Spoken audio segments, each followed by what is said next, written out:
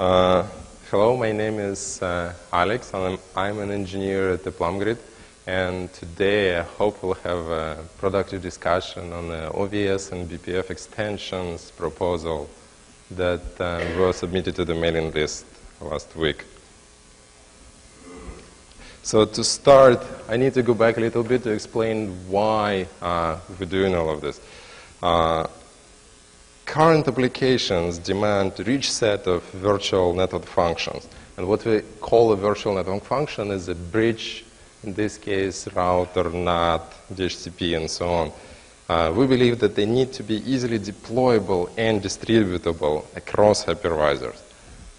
Today, distributed virtual bridge is not a novelty. VMware did it in the past. Others have done it. What we want to do, we want to have a distributed router that routes the packet between two VMs on the leftmost hypervisors and the router in the middle. In the same way, it forwards the packet across the hypervisor. More than that, we want to have a virtual distributed, that's the key point here, virtual NAT that scales proportionally to the number of hypervisors in a data center. Achieving scalability in a data center obviously is not easy. It's an iterative process. To some degree, it's evolution of both control plane and data plane.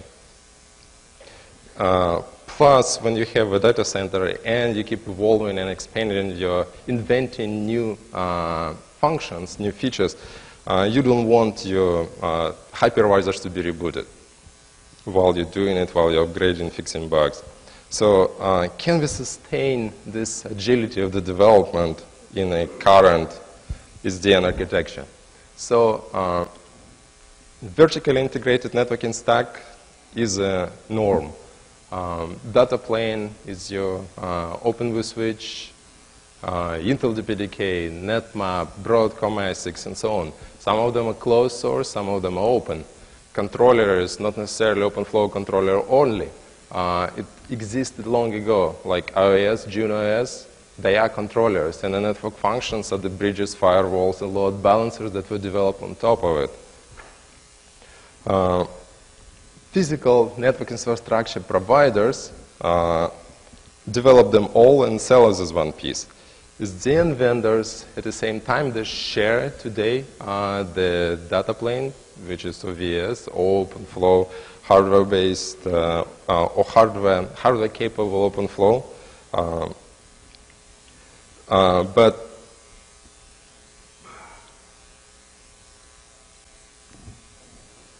what makes it really the same is that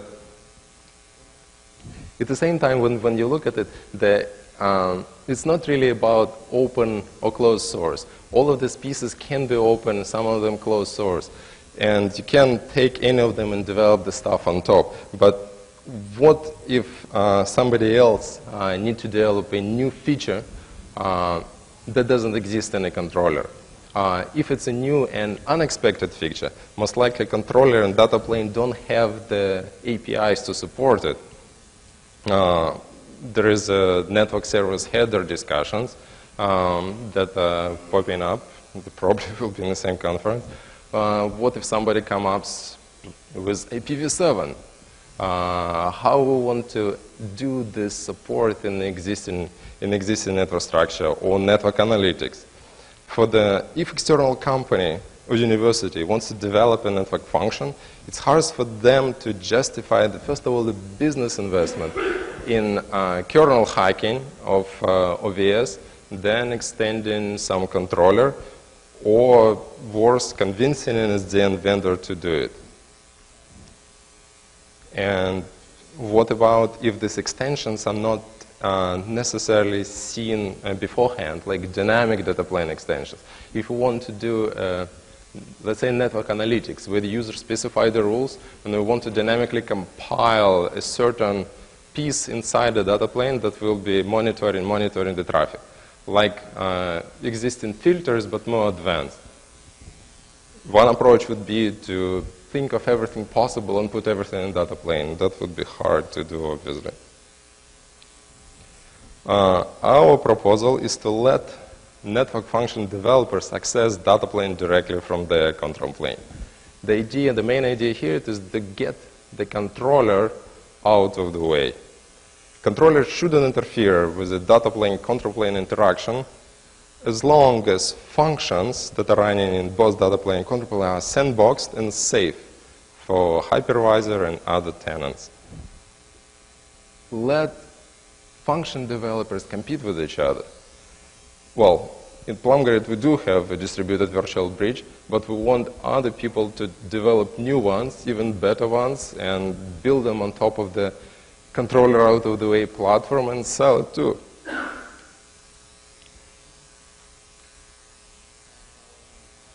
In this particular case, the focus on the data plane.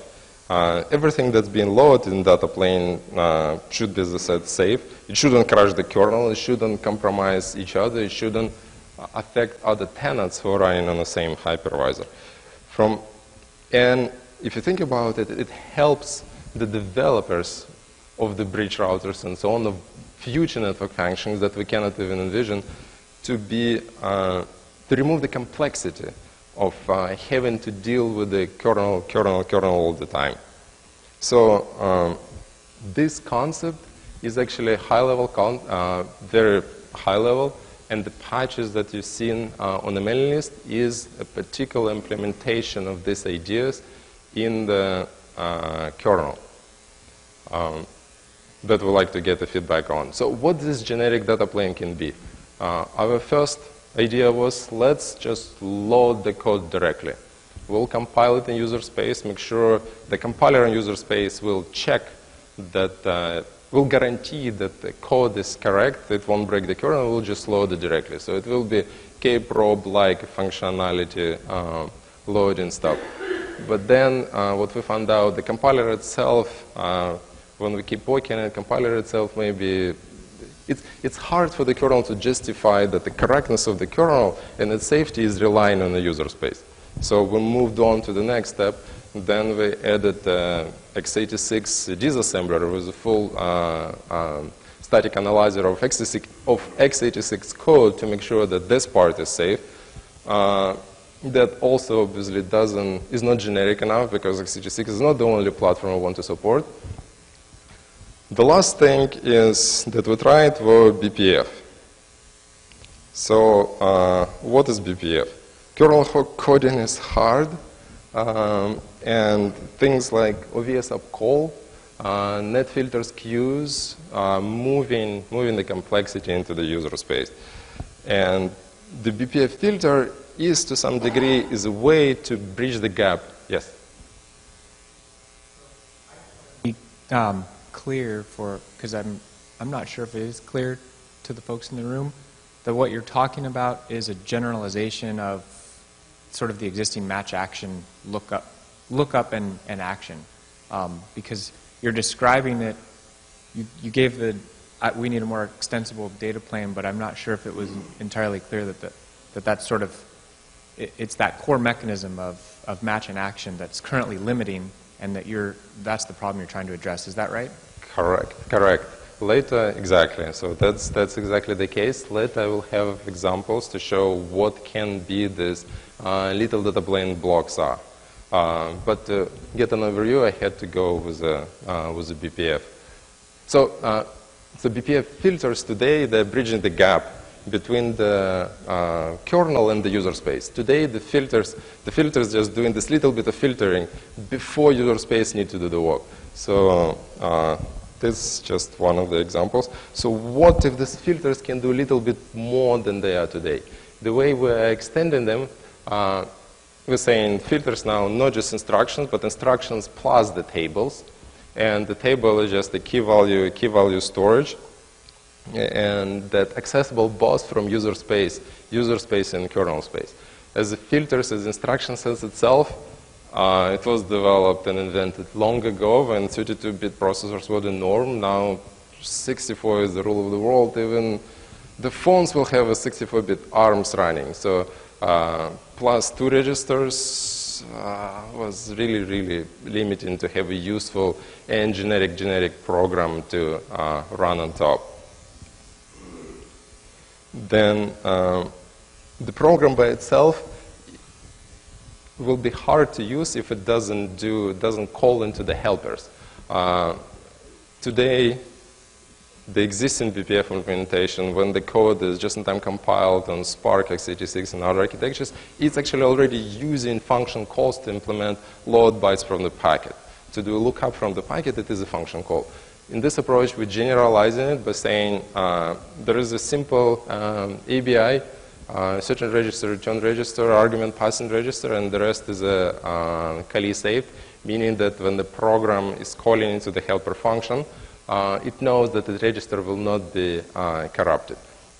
Why the setup, why it was picked this way? We've looked at x86, pretty much 64-bit architectures that I'm familiar with, which is Spark, Spark v9, x86, ARM64, MIP64, and this is to some degree a subset of the registers and operations that can be easily jitted to the target CPU. The examples of these helper function calls, same like load byte, load half, load word that exists today, plus extending them with a store byte and forwarding. So far pretty simple. Then on the bottom, you can see the BPF instructions written in a similar mnemonics as they were before. The only thing that existed in early days, you'd have to write your BPF in assembler, which is to some degree this mnemonic is assembler to me.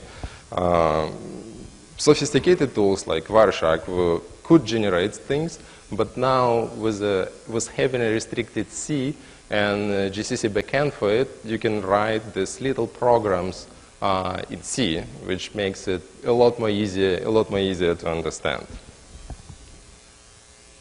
The most important part of this extension is obviously correctness and the safety, but it looks like I'm running out of time, so I can spend the whole hour on it, but I would rather move it after the conferences. After the conference, if we have time, I will get back to it. So I have a question. Basically, you're proposing instead of running code that has been developed in a process with code review, that we're running binary blobs inside the kernel to implement the data plane, right?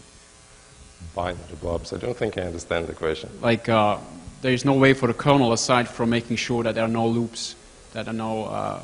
Yes, there is. Yes, this whole... Yeah, but there is no check which would ensure that it's correct beyond just not crashing the kernel or not looping forever, right? There's no review no human review of the code that will run, because you're extending it to a point which is way beyond what BPF has been used so far. Well, if you look at BPF, if you write the BPF today, you can read the same byte from the packet 100 times. Is it correct, useful behavior? If the author of that BPF filter intended, well, it is correct to him. So same approach is here. If we want to read from the packet 10 times true, let it read it. If you want to call a lookup function 10 different times on the same MAC address, let's say, let it call it 10 times. So in terms of the flow, in terms of deterministic execution of the filter is still the same. So I'm not sure I answered or understanding the question. Yeah, I think my question is rather, there is no way of ensuring that however this is implemented in the past. I mean, obviously there will be multiple vendors providing this binary blobs that are then loaded inside the kernel and run. Mm-hmm. And that's very different from what we have right now, which is a well-defined network stack with development principles based on code review, maintainers, and a development model that is built on small bug fixes, and all of that so is in this sense, so, it's actually not corrupting the stack in any way, meaning that when you modify the packet, if you want to modify the packet, it will modify it within the limits of the existing infrastructure, like the hardware checksum and the checksum complete partial and all of these bits will stay correct. So if you corrupted MAC address because you wanted to in the filter, not necessarily it's the right behavior from the stack point of view. Maybe it doesn't make sense, but that's what the author wanted to do. So yes, if you're asking like for review of the things that go into the kernel, in this case, they're actually not, well, the filters are for the, they're not for the kernel stack. So to some degree here, we're not, the filters is not to deliver packets to do the, let's say, TCP defragmentation. So that's definitely not the goal here. It's not to track whether the stack is correct. But the author of the filter is supposed to maintain, supposed to code it in a way that makes sense, obviously. Okay. Well, I can understand your argument perfectly. And I'm trying to tell you that you will, it will not just be me with that argument, that right now it's easy to verify what OVS is doing because you can read the code and it's clear. If you start loading BPF programs into kernel, doing complex stuff like switching, there will be no way for whoever runs that to audit what the code is doing. That's correct. But don't you want that? Don't you, like when you're experimenting with stuff, don't you want to have this flexibility when you can do anything in the fast pass pretty much, but without crashing the kernel, but then you can always open source and review these pieces of the filters. We can have a public repository of them and say this is a correct filter that you can use that's working, and this is the one that I'm experimenting. Again, I'm a university. I want to invent my V7 protocol. I want to play with it. I don't want people now to look at my code yet, but I want my safety. So.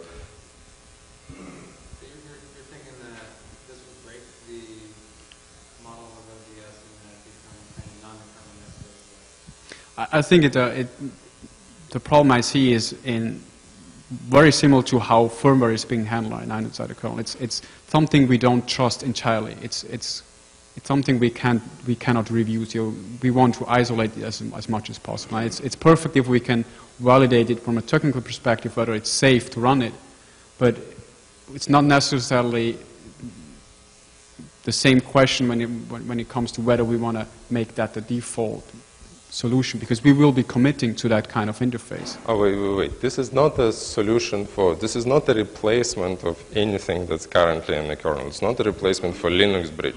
This is not a replacement for in-kernel NATs, in proxy and everything else, for net filters.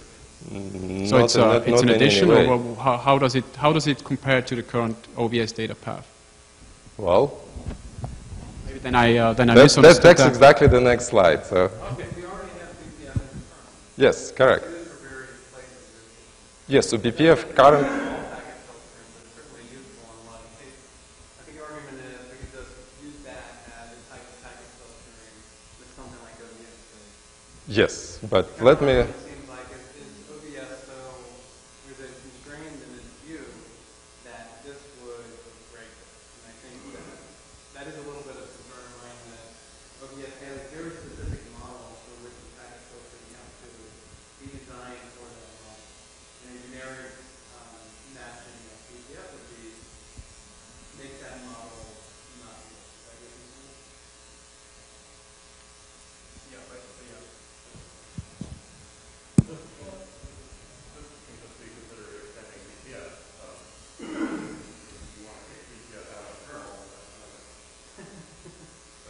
This is just a good logical continuation of BPF, and that's one of a zillion different ways of communicating network stuff to and from user space.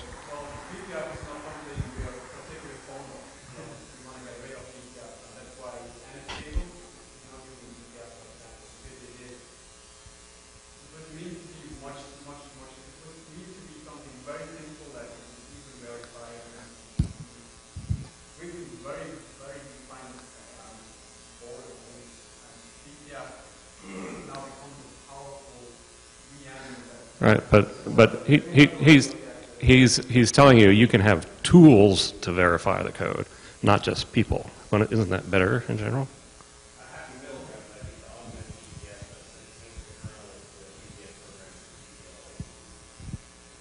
See, GPL license, sure. As I said, the public repository for all the filters, or for the filters that we care to load and run in hypervisor that is production hosting some critical VMs, that's all possible, right?